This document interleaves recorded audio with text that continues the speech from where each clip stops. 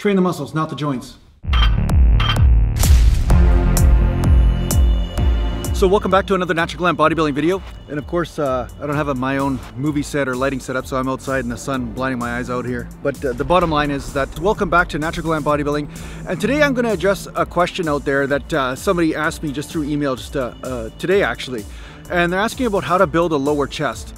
Now I'm just going to make this into a video of how to build a chest. So obviously I've had to adjust my training according to my workout vlog. Some of you have seen this just because of some injury history from hockey and stuff, right? So my shoulders are sitting a little bit farther forward because they're torn. You know, the labrum is torn in there from the hockey injuries. But the fact is that there are some general principles that will help you build a bigger chest. Now, what a lot of people get mixed up in is they think just primarily range of motion is how you decide what muscle group you're hitting. Now, that is true given the circumstance, say the joint is sitting in a certain position, okay? And then a certain range of motion will affect the muscle groups in a certain way.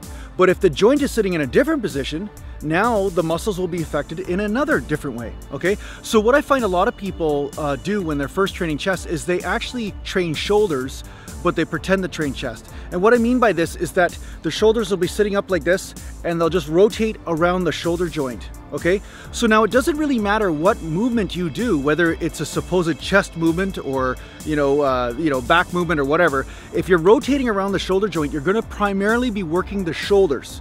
Okay, the front delt, the rear delt. So if you wanna train the chest, what you have to do now is focus on where are your shoulders sitting and are they locked in position so they're not rotating so much like this, okay? This rotation is not how you train chest.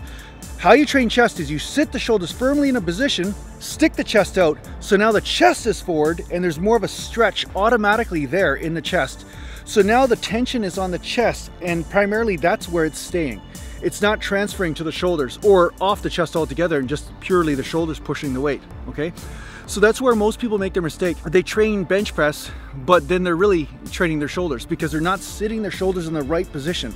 Now, when your shoulders are back like this, now you're saying, okay, I want to take the shoulders out of the movement by pulling them back, and I'm going to make the chest forward, and this is going to help stretch the chest. It's almost like a pre-stretch, and automatically the weight sits on there, and then it's a constant tension on there.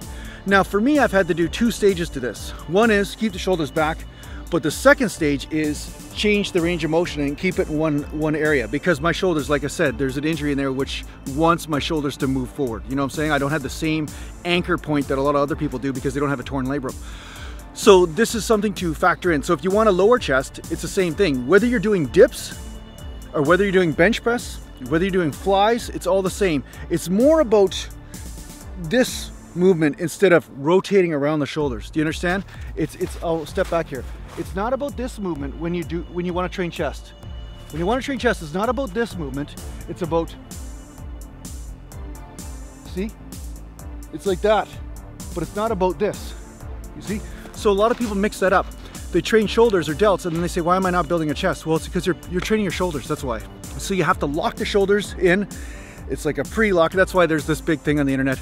Shoulders back, down, and then, arch. Now, the other reason why a lot of times this trend is taking off is because a lot of times people are trying to change their bench press into a decline. And when they change their bench press into a decline, it's easier to lift more weight. So it gives their ego like this huge amount of pride. It has absolutely no use in bodybuilding whatsoever. It's just a pure ego bunch of bullshit that a lot of guys are doing because they think if they arch their chest or they make that bridge, they stick their ass up in the air, basically have sex with the ceiling.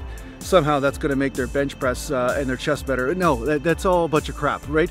But the fact is though, if you do want to activate the chest, you do want the shoulders to be locked in the position and that chest pre-stretched, okay?